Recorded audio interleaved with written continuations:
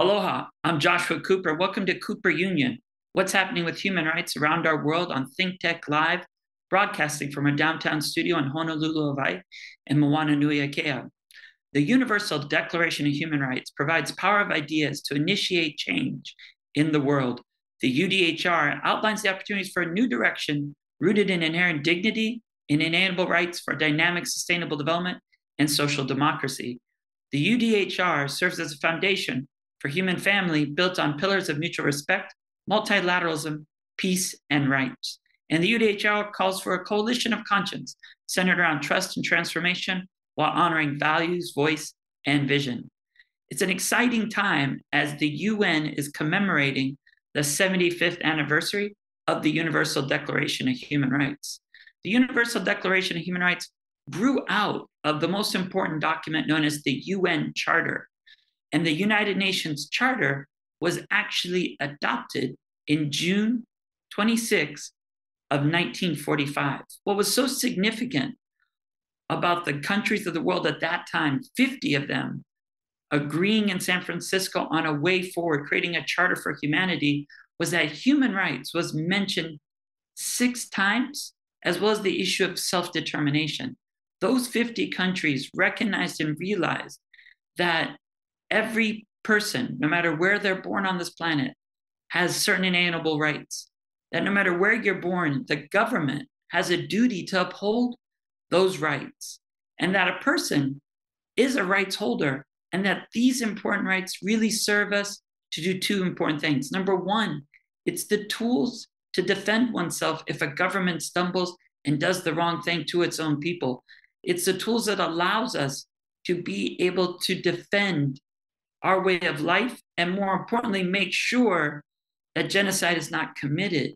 Number 2, though, it also said that we all have a very important solemn obligation to one another, that no matter where rights are being violated, we must all stand up together to make sure that those rights are not denied to anyone. And we recognize the inherent dignity in everyone. And diplomatically, we strive together to make sure that human rights, in a way, are a floorboard, a bottom that we make sure nothing falls below, but also serves as a horizon for us to aspire towards as we organize together to make sure that we all are able to realize our rights. So it was very important, that spirit of San Francisco in 1945.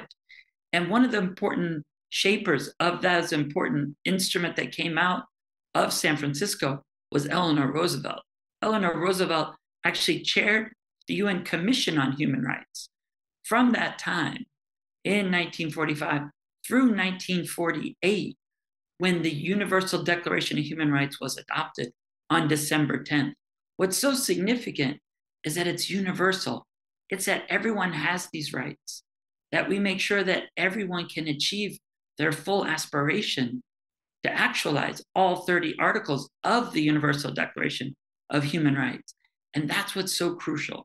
It's this call for conscience, centered around trust and transformation. And it's important to reflect on the role of human rights in our daily lives and world affairs. What is crucial as we look at the 75th anniversary of the UDHR is that it's for dignity, freedom, and justice for all.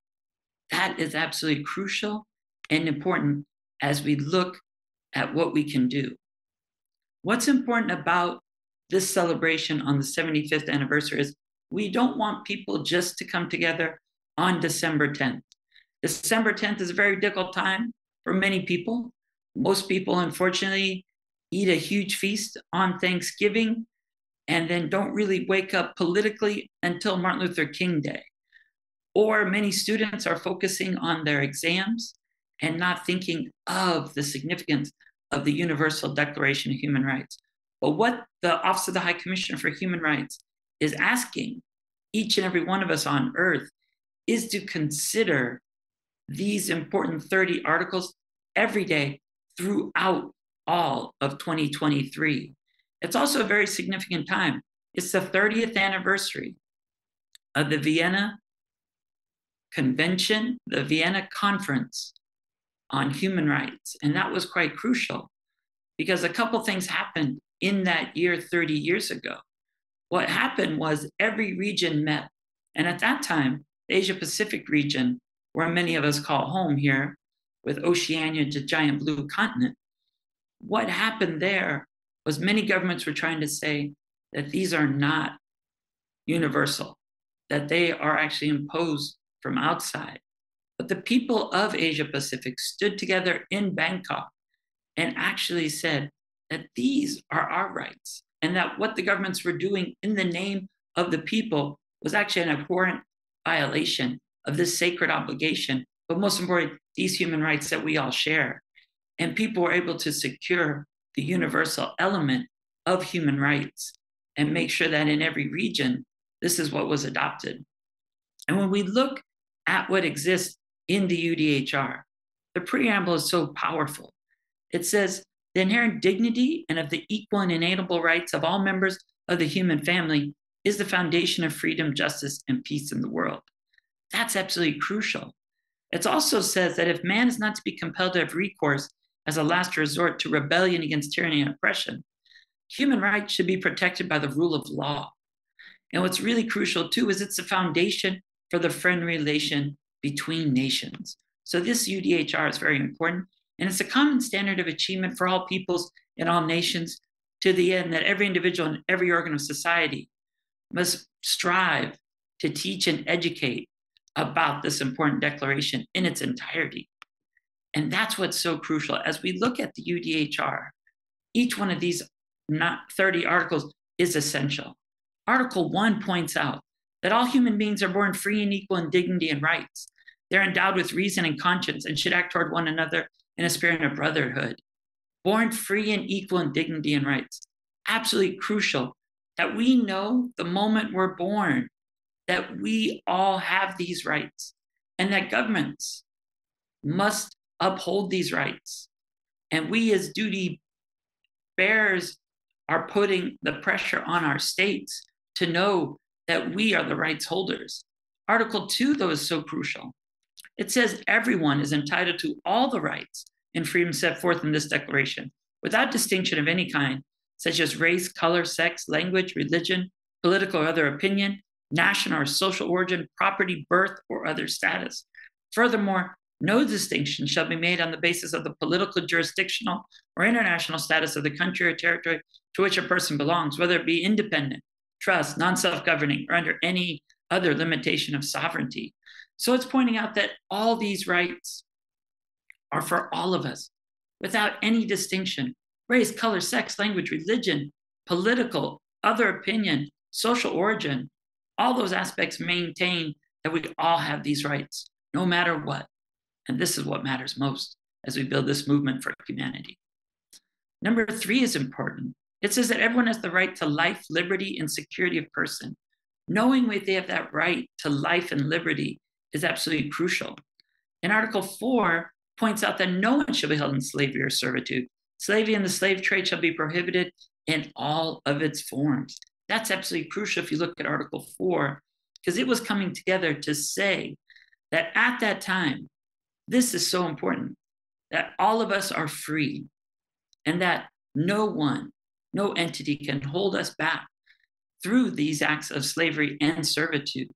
And we must destroy that in any form.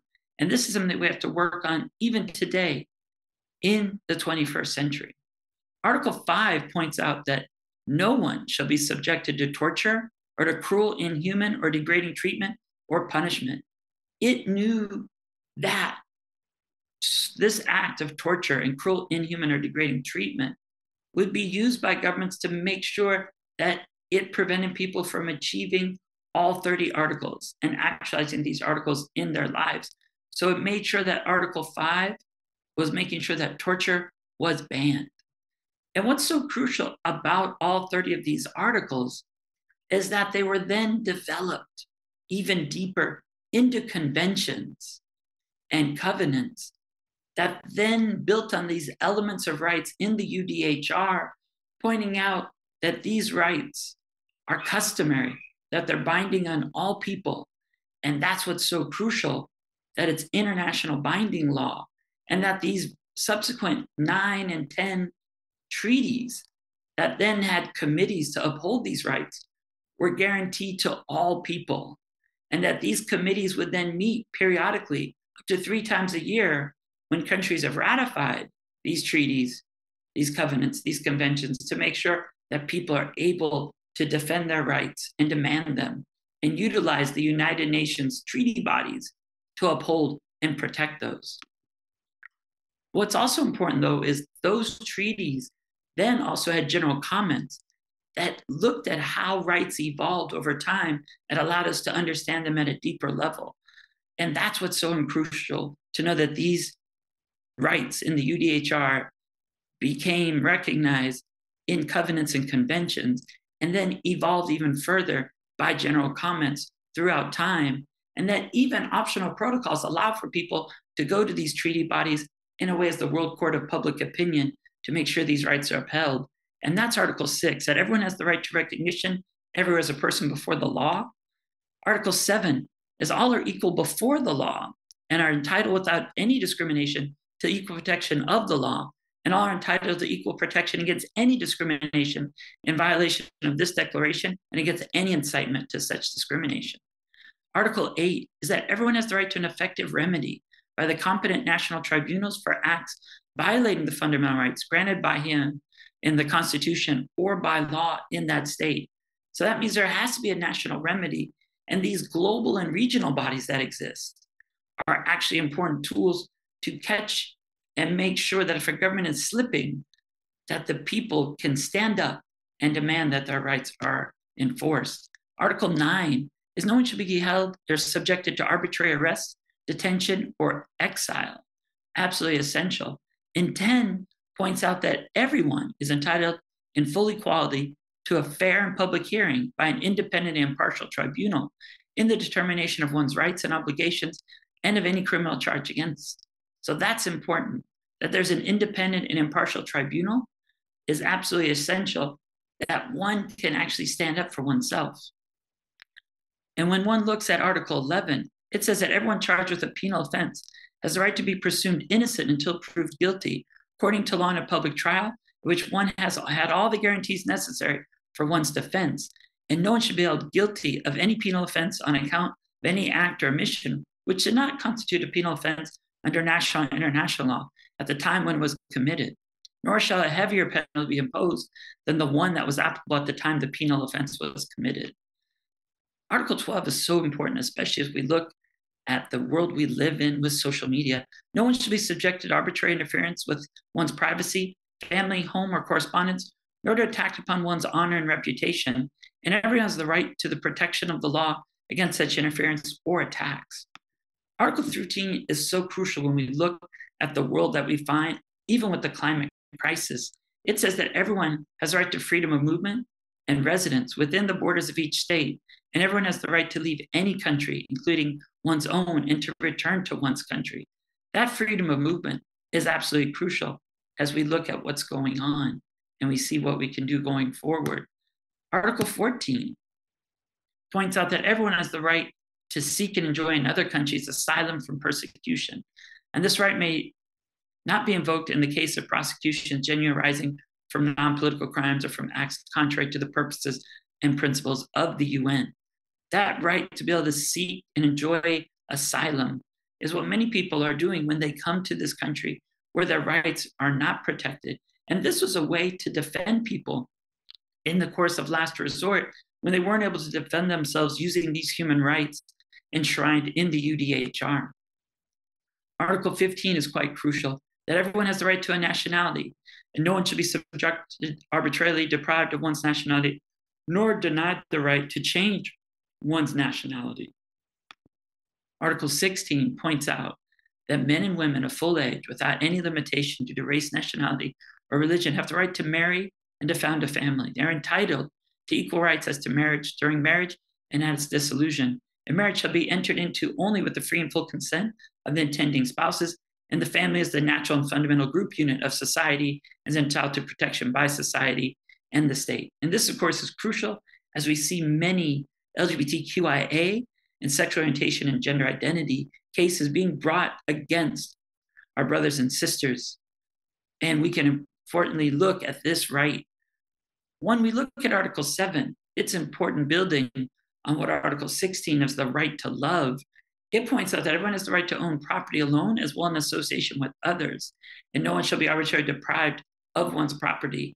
It's pointing out that classical liberal arguism that everyone has all of these rights, and these rights constitute a society that guarantees the well-being of everyone in each nation and all around the world. Article 18 is quite crucial. In fact, it's one of the founding 4 fundamental freedoms that Franklin Delano Roosevelt recognized in his 4 Freedoms speech that he gave to Congress on then the legendary January 6th. He talked about it as an economic, social, and cultural right, in a way, a new charter for the conscience of humanity, because it said that everyone has the right to freedom from fear and freedom from want, but also the freedom of speech and freedom of worship. And that's quite crucial. Article 18 looks at everyone has the right to freedom of thought, conscience, and religion. And this includes freedom to change one's religion or belief, and freedom either alone or in community with others, and in public or private, to manifest one's religion or belief in teaching, practice, worship, and observance. Article 19 points out that everyone has the right to freedom of opinion and expression. And this right includes the freedom to hold opinions without interference, and to seek, receive, and impart information and ideas through any media and regardless of frontiers. Article 19 is really defended by many people, known as the Penn Association. That's that everyone can pick up and write and share their opinion and expression, and to be able to make sure that those opinions can be held without interference, and that we can share that information in society and be able to agree and disagree, but be able to understand one another's mind, to be able to build movements that change the course of humanity, and be able, in a way, in a moment, to provide the essence of expression to the global movement for rights. Article 20 is quite important. Article 20 points out that everyone has the right to freedom of peaceful assembly and association, and no one can be compelled to belong to an association. This is the essence of NGOs, non-governmental organizations, or civil society associations, or nonprofits. It means that we can agree of what matters most to us and build a movement based on those beliefs that then inspires one another to get involved, to be informed, to be able to create initiatives, and then shape institutions that make sure that all of our rights are promoted and protected as we go forward. And that's quite crucial. And we see people coming together to make sure that all of our rights are important. And this is really at the core of what we were talking about earlier, of when a government slips, when a government could even be headed towards genocide, that people could stand up together and demand their rights, to look at dignity, freedom, and justice for all. And Article 21 is very important as we look at the world we live in today. It says everyone has the right to take part in the government of one's country, directly or through freely chosen representatives, that everyone has the right of equal access to public service in one's country, and that the will of the people shall be the basis of the authority of government. And this shall be expressed in periodic and genuine elections, which shall be universal and equal suffrage, and shall be held by secret vote or by equivalent free voting procedures. We see this as the way to hold governments accountable, to make sure that people understand when people vote and give their trust to our public officials, that they hold that solemn duty for a set time, that it's not for life. And that was quite important when we look at that. We can look at that in the United States of America, where the first president was very much dedicated to the peaceful transfer of power, and to look also at that point that every one of us can serve in public office and can be leaders, to make sure that we allow all of us to actualize all 30 articles, and that genuine elections take place frequently, to make sure that the equal right, these universal and equal suffrage, is guaranteed to all. 22 looks at some of the important aspects of what we're looking at beyond the civil and political rights, but the economic, social, and cultural rights. It points out that everyone as a member of society has the right to Social Security and is entitled to realization through national effort and international cooperation and in accordance with the organization resource of each state of the economic, social, and cultural rights indispensable for one's dignity and the free development of one's personality. This really gets into Article 2 of the International Covenant on Economic, Social, and Cultural Rights, that every country has to use its resources to promote the well-being of all people, and that it's a progressive realization of each one of these rights. So as one country is doing better economically, it makes sure it takes care of all of its people going forward. Very, very important, especially as we look at the world we live in, that the civil and political rights, the right to vote, the right to be able to run for office, the right to be able to have freedom of expression, all those matter. But what also is important is the right to education, the right to healthcare, the right to housing. We realize how both of these civil and political and economic, social, and cultural rights are really the left and right hands to be able to build the world that we all desire. And Article 23 is quite crucial. It talks about everyone have the right to work, to the free choice of employment, to just and favorable conditions of work, and to protection against unemployment. It says that everyone, without any discrimination, has the right to equal pay for equal work. And everyone who works has the right to just and favorable remuneration, ensuring for himself and his family an existence worthy of human dignity and supplement, if necessary, by other means of social protection. We see this through universal basic income and other innovative techniques, but also that everyone has the right to form and to join trade unions for the protection of one's interests. And we know how valuable those are as we look at the conditions around the world to be able to come together and make sure that we don't have inequality in the way that we're all able to actualize these economic, social, and cultural rights, and that our rights to work are respected. Article 24 is also crucial. It points out that everyone has the right to rest and leisure, including reasonable limitation of working hours and periodic holidays with pay. People understand that there must be rest and leisure, and we see people looking at alternatives to the multiple 40-hour plus work week, of looking at a 4-day work week, looking at understanding what it really means to live and pursue well-being in our world. Article 25 points out that everyone has the right to a standard of living adequate for the health and well-being of himself and of one's family, including food, clothing, housing, and medical care and necessary social services, and the right to security in the event of unemployment, sickness, disability, widowhood, old age, or other lack of livelihood in circumstances beyond one's control. And that motherhood and childhood are entitled to special care and assistance, and all children, whether born in or out of wedlock, shall enjoy the same social protection. This is absolutely crucial. Looking at food, clothing, housing, and medical care, necessary social services. This is absolutely important because health is wealth, and that's what matters so much in the world that we live in. And also to make sure that everyone can begin with a path towards prosperity, towards partnership, and for peace for everyone on earth. Article 26 is absolutely essential. It says that everyone has the right to education, and education shall be free, at least in the elementary and fundamental stages, and elementary education shall be compulsory. And technical and professional education shall be made generally available, and higher education shall be equally accessible to all on the basis of merit. And education shall be directed to the full development of the human personality and to the strengthening of respect for human rights and fundamental freedoms.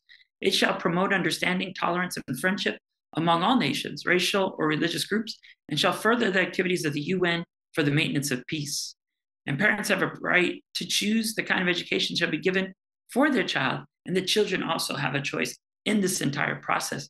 Looking at education is really the foundation for a bright future, and that's what's crucial as we go forward. Article 27 is that everyone has the right to freely participate in the cultural life of the community, to enjoy the arts, and to share in scientific advancement and its benefits. And everyone has the right to protection of the moral and material interests resulting from any scientific, literary, or artistic production of which one is the author.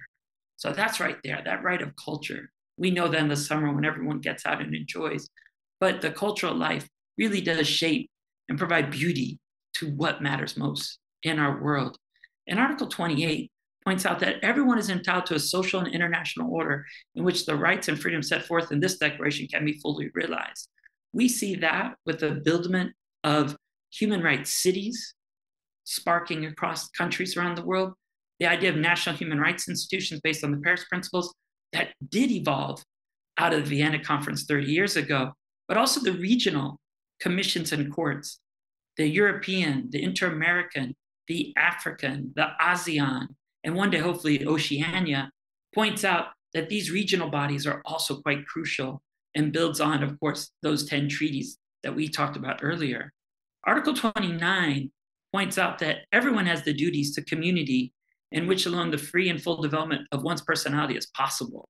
And in the exercise of these rights and freedoms, everyone shall be subject only to such limitations as are determined by law solely for the purpose of securing due recognition and respect for the rights and freedoms of others, and in meeting the just requirements of morality, public order, and general welfare in a democratic society, that these rights and freedoms may in no way or case be exercised contrary to the purposes and principles of the UN. This is absolutely essential as we look at this foundation as a building block to respect, protect, and fulfill all of the rights enshrined in the Universal Declaration of Human Rights. And finally, Article 30 points out that nothing in this declaration may be interpreted as implying for any state, group, or persons any right to engage in any activity or to perform any act aimed at the destruction of any of the rights and freedoms set forth herein. So these important UDHR is absolutely essential as we see what we can do going forward. It is the blueprint for a better world. And we thank all of you for joining us. And we ask you to celebrate and commemorate each one of these rights daily to make sure we realize rights for all. Malohia me kapono, and join me in commemorating the 75th anniversary of the Universal Declaration of Human Rights.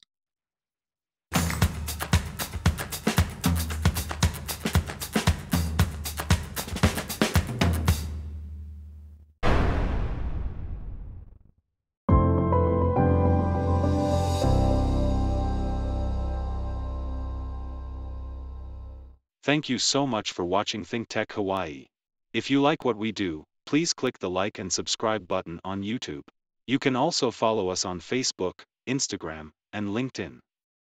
Check out our website, thinktechhawaii.com. Mahalo.